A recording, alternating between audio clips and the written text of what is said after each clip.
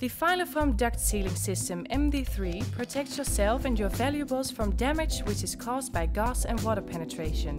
Before starting the assembly, clean and dry the wall and the ducts. Give the duct cables or pipes a key with the sandpaper. Open the first foam ring around the cable and slide this inside the duct.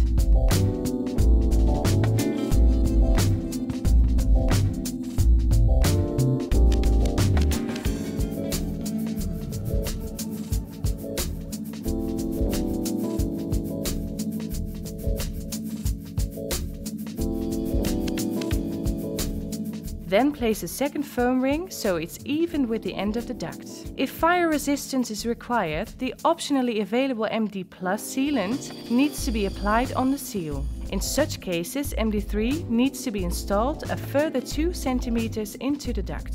Remove the resin package from the aluminum protective pouch and mix the polyurethane filler for 30 seconds.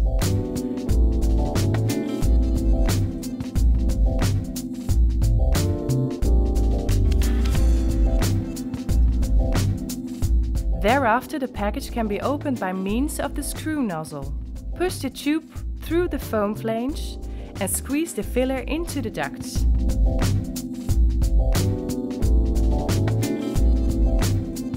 The polyurethane filler will expand and fill and seal the ducts.